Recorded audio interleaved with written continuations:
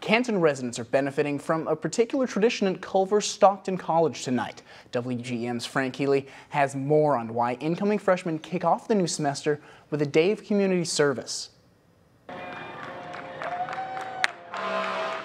At 10 a.m. this morning, a sea of blue t-shirts marched down the hill from Culver Stockton College to Canton. We have probably over 400 faculty, staff, and new students that'll be helping at 11 different sites in Canton.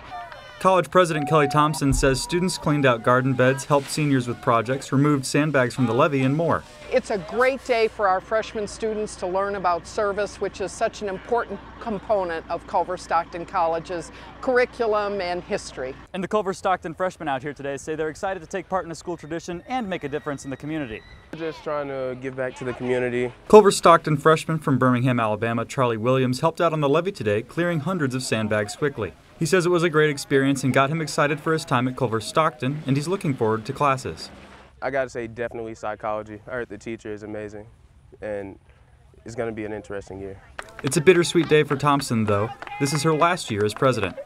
We have a presidential search committee that has been formed, and I'm certain that our board of trustees will choose a phenomenal 27th president. But she says she plans to go out on a high note. And I'm hoping that the 6th year will be our best year on the Hill. Thompson says the board aims to have more information about who the next president of Culver Stockton will be this spring.